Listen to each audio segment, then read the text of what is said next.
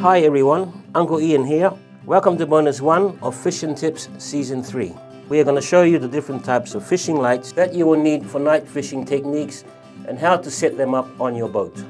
Let's check it out.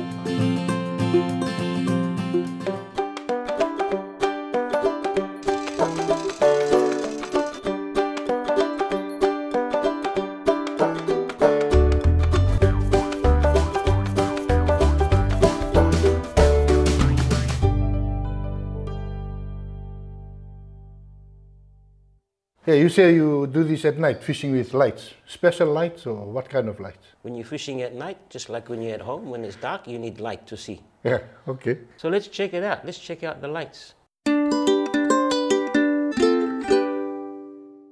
These are underwater lights. You need a bit of lead to pull the light underwater. It's good to attach a bit of cord. If you put pressure on the cord, you may cause breakage, leakage, and you have a short circuit. The bulb will blow. These are above water lights. So if you can't get these in the hardware store, just borrow the kid's bucket, get a 12-volt socket, plug it in there, put the bulb on, and attach that to a davit. It'll work, but you should seal it with silicone so it's weatherproof. Oh yeah, and see, this is my light. It's a crab light. If it still spooks the fish and all that, I turn that off and I just leave this so that it shines into one spot on the surface only. Yeah, so most of our boats, the power system is 12 volts. We connect the lights using alligator clips to the terminals, positive and negative.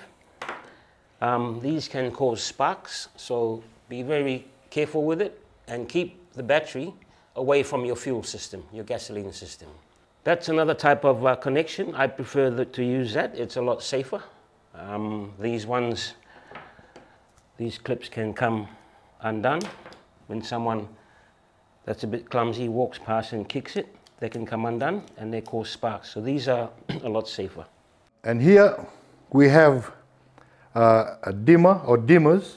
We use them to collect fish closer to the light. When the light is in bright mode, we need to bring them into a smaller area so that it's easier for us to fish and brings them closer to our line.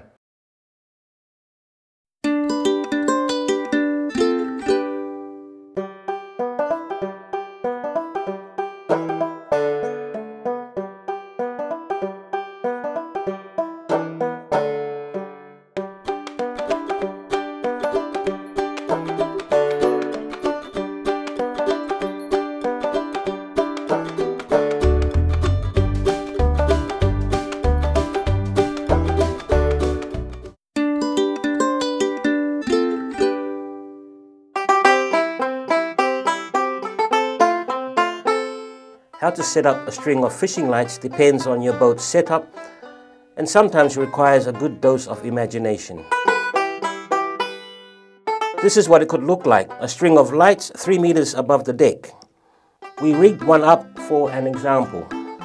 This is temporary setup, using only cable ties and whipping twine.